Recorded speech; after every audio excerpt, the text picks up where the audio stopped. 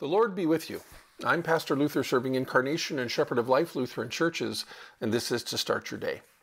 Our Bible reading this morning comes from Paul's first letter to the Corinthians, chapter 1, verse 10, and I'm reading from the Contemporary English Version.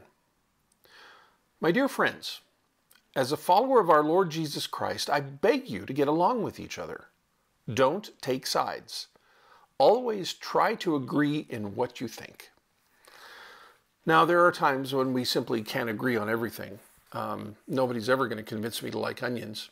But what we can agree upon are the generalities, and what we should agree upon are the things that we need to be doing together. There is hunger in the world. There is a need for peace in the world. There is war in the world. There is hatred in the world. There is a need for love in the world. And we can agree on all these things. So let's agree on them and start doing them. Let us learn to love better. Let's pray.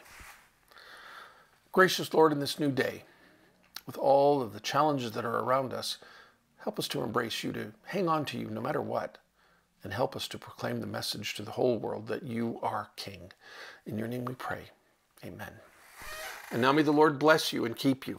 May the Lord make his face to shine upon you and be gracious unto you. May the Lord look upon you with his favor and give each and every one of you his peace. In the name of the Father, and of the Son, and of the Holy Spirit. Amen.